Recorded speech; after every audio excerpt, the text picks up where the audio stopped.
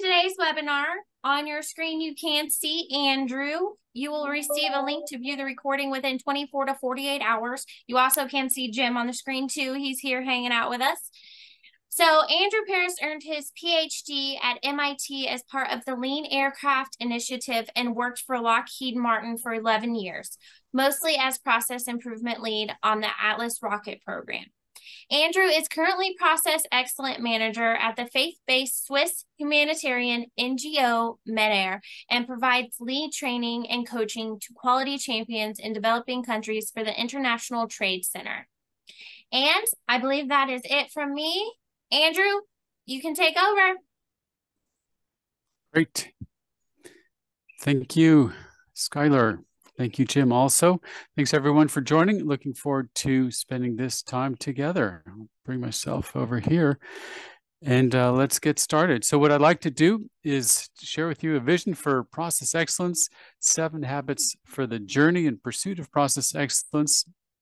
What we'll do is begin with my story, talk about process excellence, the 7 habits. I'll share with you a number of examples from NGOs and SMEs, that is small and medium enterprises, who are applying lean, and also invite you to consider coaching some of these amazing people who I've trained and who are making some of these improvements.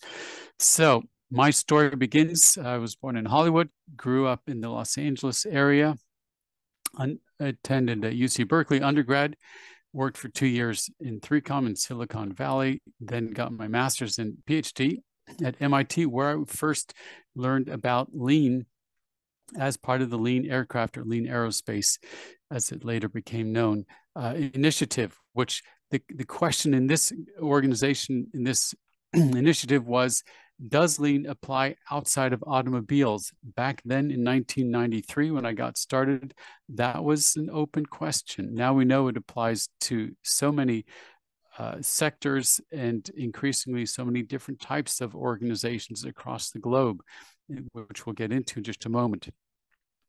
After getting my PhD and a year in Gordon Conwell Seminary, I joined Lockheed Martin, working mostly on the Atlas rocket program. And in around the year 2005, I read a book that changed my career. And the book is called Walking with the Poor. And Walking with the Poor is a book by Bryant Myers, one of the former senior leaders of World Vision International. And what struck me in this book was reading about how World Vision partners with communities to help them walk out of poverty. And I discovered the role of a development facilitator. And as you'll notice, it sounded awfully familiar to what I was doing as a process improvement facilitator. What does the development facilitator do? Well, they find out what the community wants. They don't tell the community what to do. They don't do things for the community. They help them solve problems at the root cause. They rely on the expertise of the community to know what the plan needs to be, to keep ownership of the plan of improvement to the community. They serve as the methodology expert, not as the, again, expert in the community itself. And they build capacity so that they basically work themselves out of a job so they're no longer needed. And I thought, that is what I'm doing as a process improvement facilitator inside the organization. I would love to join World Vision. And that's what I, a year later, was able to do. And that's really been what took me on the trajectory in these last 15 years in my career, 9 of them with World Vision, 3 of those in East Africa, living in Nairobi with my family. We'll talk about that in a moment. And now for the last 6.5 years living in Switzerland, working for MEDAIR. I also am partnering with the Swiss Federal Institute of Technology in their Humanitarian Operations and Supply Chain Management Lab. And I'm also working with as a consultant with the International Trade Center in their Quality Champions program. But since that book, my career has been focused on NGOs and small and medium enterprises. When I came into World Vision, I learned a lot about what World Vision calls transformational development, how they partner with communities out of poverty. And I came with the experience from the corporate sector, Lean, Six Sigma, business process management, innovation, these things.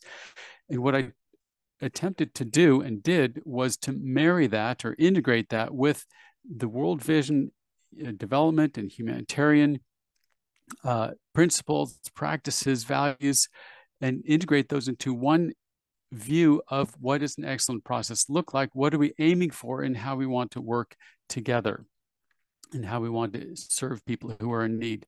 And these are the 5 elements of process excellence. They are effective impact, efficient performance, appropriate to context, empowering to stakeholders, and continuously improving.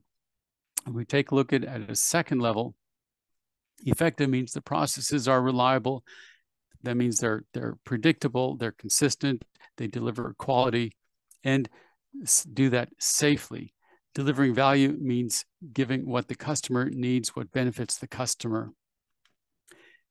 In the case of an NGO, it's the people whom we're serving. In the case of any company, it is generally your paying customers. Efficient means that the processes are simple, easy to do correctly, they're standard, they're timely, with minimizing waste, and they're integrated with one another in an optimal manner. The next 2 are more focused on NGO values, but I think are equally essential for any private sector company or government agency for that matter, is that the process is appropriate. And this means that we're showing respect for everyone who's involved with or affected by our work. We're flexible. Flexible means we can use this process in different contexts, and when the context changes, because we work in a volatile context, we don't have to reinvent the process, we can still use it. And the technology that we use is appropriate, whether to the people, the purpose, or the environment. Next, the process is empowering. We're making decisions locally, strategically. We're partnering with, building capacity of, developing mutual benefit with our stakeholders and the people. We have the people, and they have the capacity, the information, technology, tools, etc., that they need to excel. And finally, we're continuously improving. That means we're measuring our process, have a process owner, responding to what we're learning from the process. When there's problems, we correct them quickly. And when we're also being proactive to apply our learning. This next slide shows the detail of process excellence. The reason I came to East Africa was I was visiting East Africa in my role in World Vision. I was helping to write a handbook on integrated programming, how World Vision partners with communities.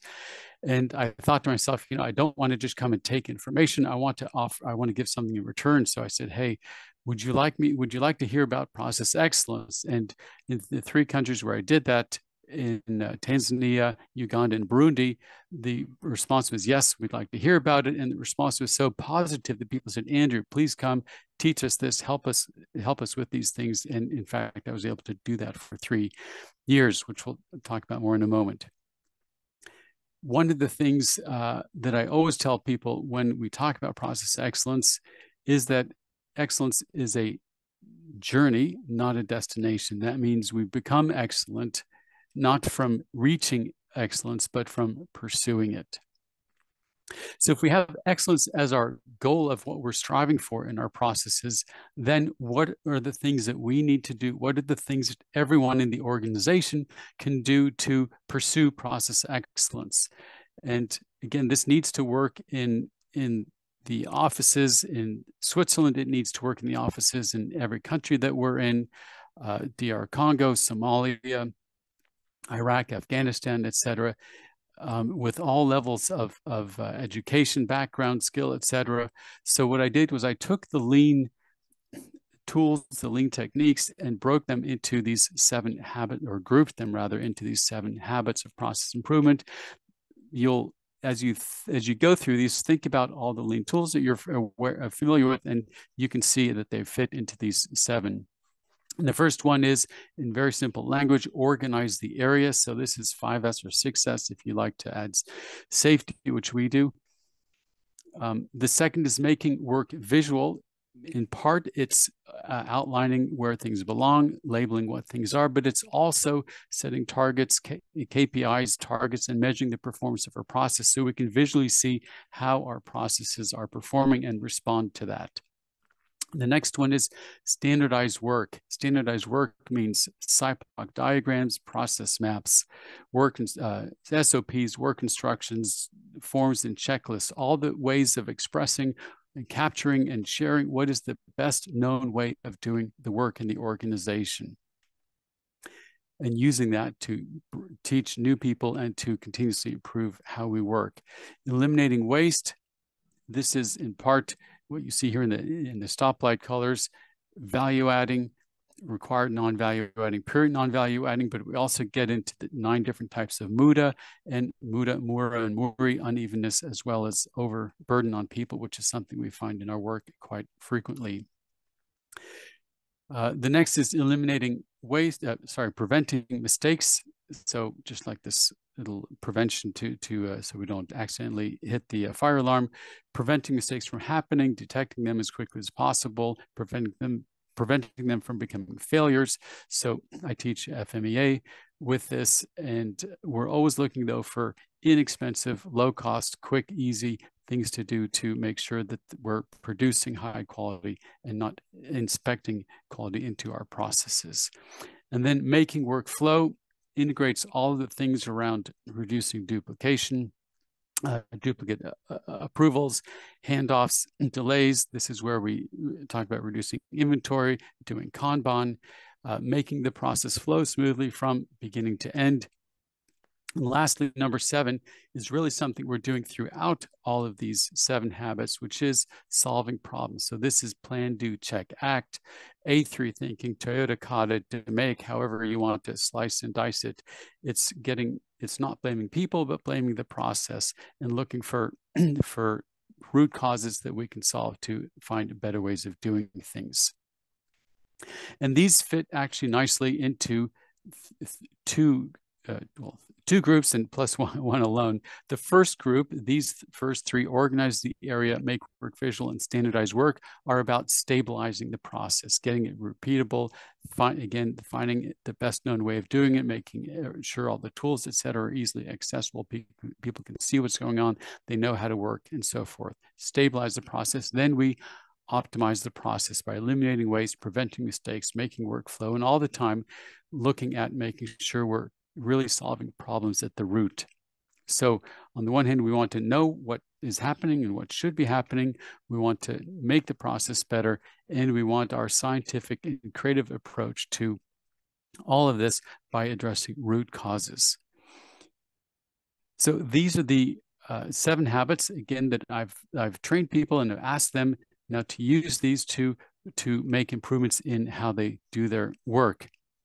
And I want to share briefly a number of examples from World Vision first, then MedAir, and then some of the small and medium enterprises I've worked with, or the quality champions that I've trained, rather, have worked with in developing countries. So in East Africa, this was in the middle of 2011 to the middle of 2014.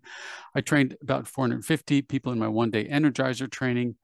We trained, we had a 1-week Lean Six Sigma Green Belt and a 4-week Black Belt course that I didn't teach, but we crowdsourced that pro bono, which was wonderful. Then of these people who we trained, many improvements were made. The challenge, as you all know, is getting people to document the improvements that they're making. We were able to document 33 larger process improvement projects and 32 smaller make it better improvements.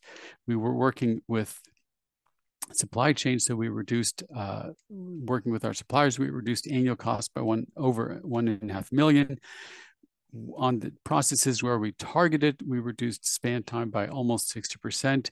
And we contributed to reducing underspending. Now, for those of you in the private sector, that may not make sense, but if you're an NGO, you want to spend the money that's been given to you. Underspending is a sign that you're not able to handle the work that you said you were going to do.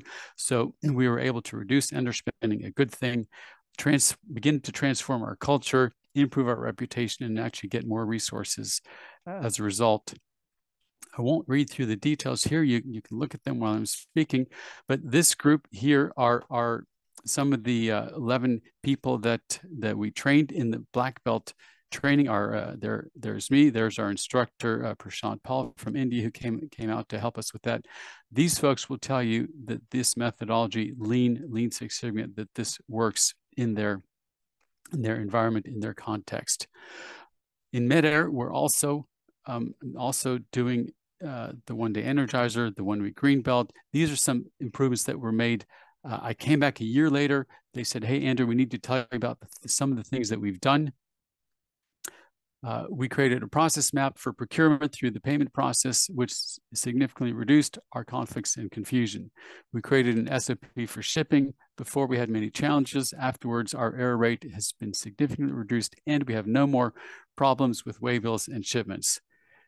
2 more examples. When goods were delivered into customs, we were not ready to pick them up. What they did is it created a checklist of documents that they need to have ready. Now, when things arrive in customs, they're ready to go pick them up immediately. A log pack, which is a group of procurement documents, were for things that were bought in Somalia. They used to ship this package of paper documents to Nairobi to look at them to make sure that they're correct, and then ship them back or fly them back with people who are going back and forth back to Somalia, and then they corrected them, and they would send them back to Nairobi.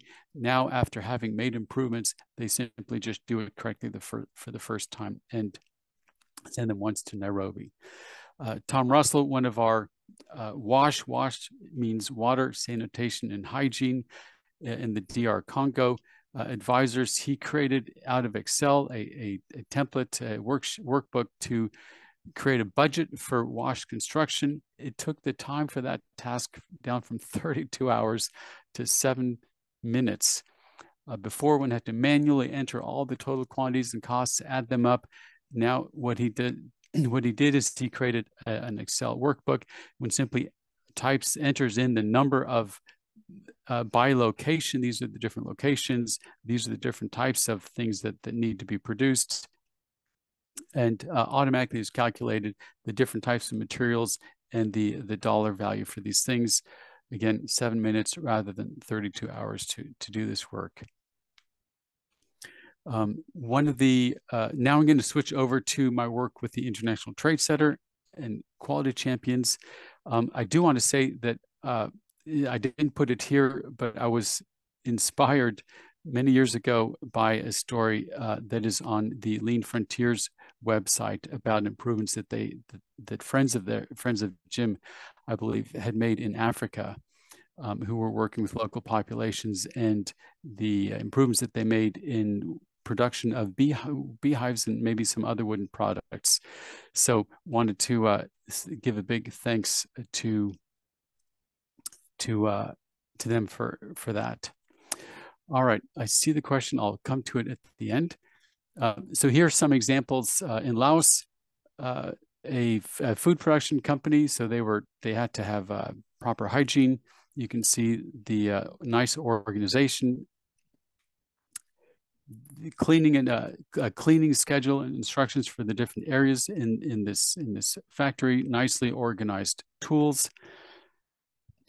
Another company, they created temperature settings per product with visual identification of what products needed which temperature settings on sealing equipment in order to seal the packets. This is for packets of tea. This is another package device settings, temperature settings. Wood processing company, they created a checklist. This is what it looked like during the workshop. This is what it looked like in actual use at this company, PML. At the Forest Institute of the Lao University, they redesigned their wood shop, demonstration wood shop. They gave a nice high-level process of how overview of how wood is processed, and then for each machine they created a detailed set of work instructions for how to use that machine.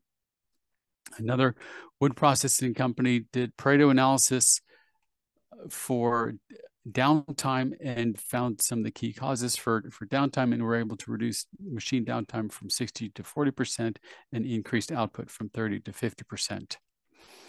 Another company, wood processing, they analyzed why they were losing, why they had to throw away pieces of plywood after they were dried, and they analyzed it.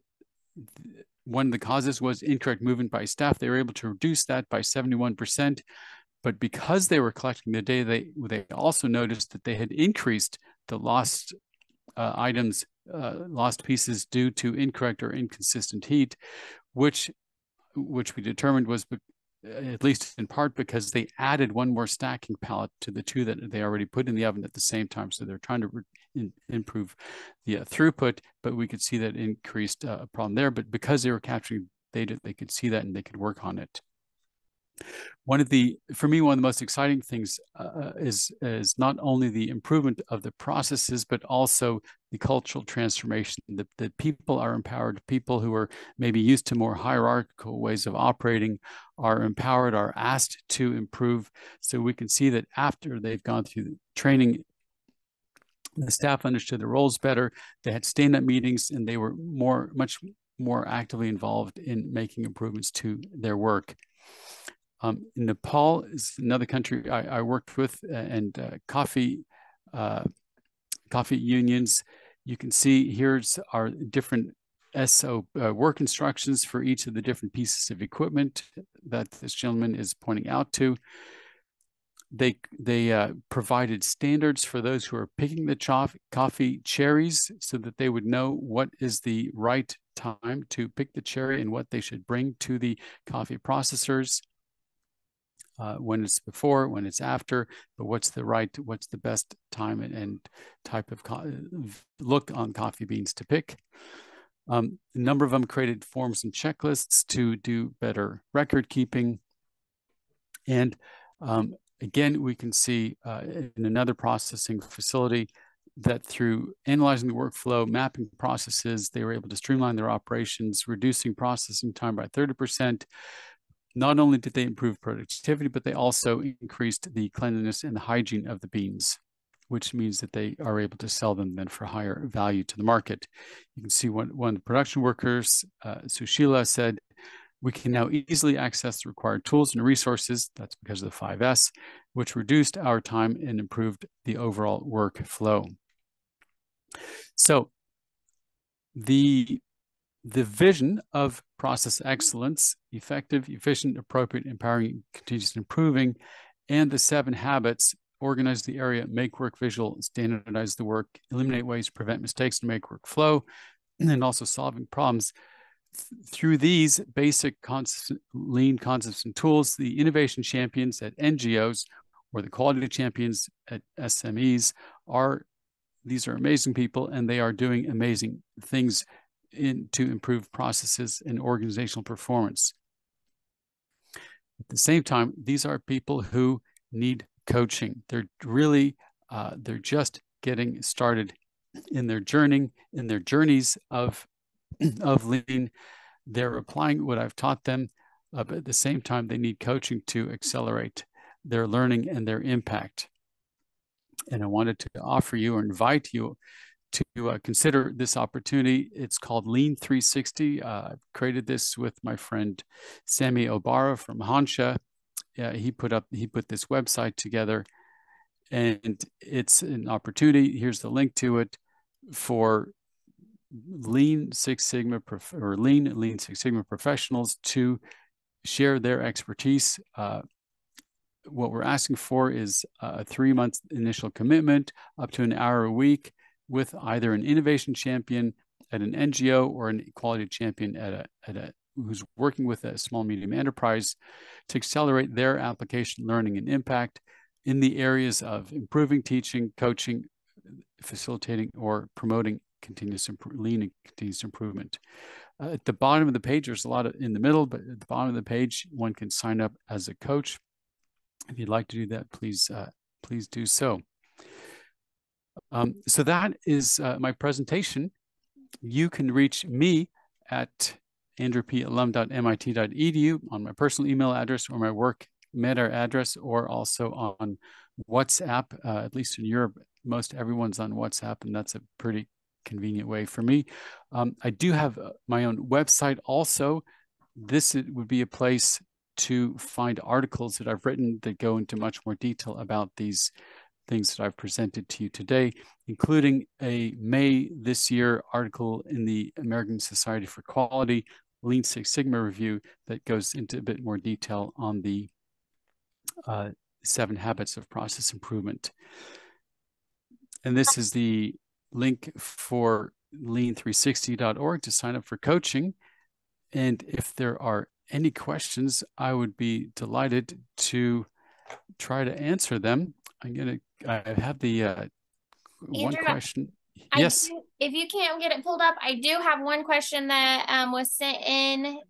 Would you I like do. me to? Yeah, I see it. Okay, So from Mike perfect. Bukowski, what KPIs have you used to measure process excellence?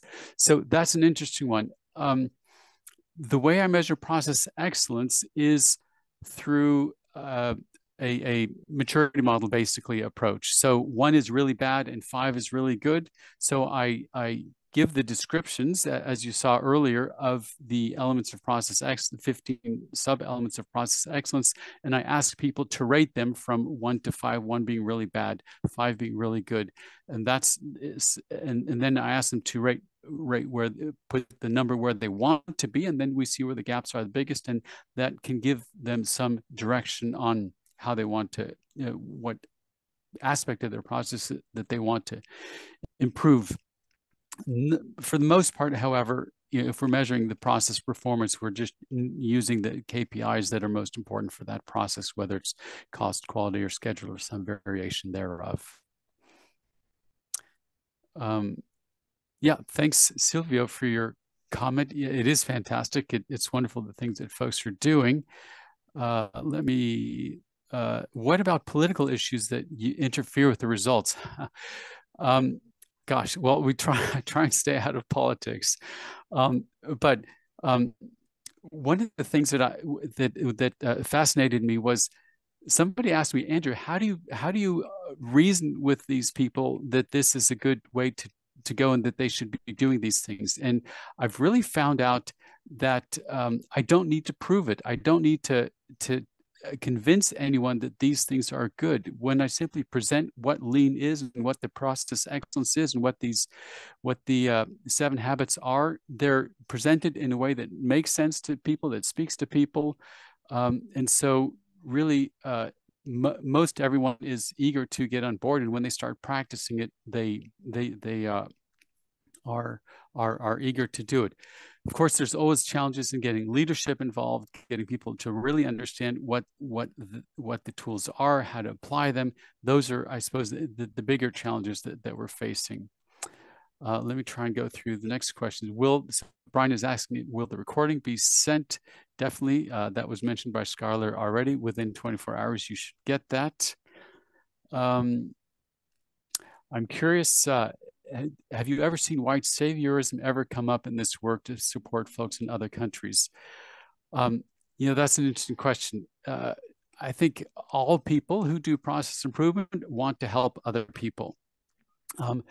And there's nothing wrong with wanting to help other people. What is wrong is doing it in a way that's condescending, doing it in a way that I have the answers and you need my help, and I'm gonna do things for you or tell you what to do.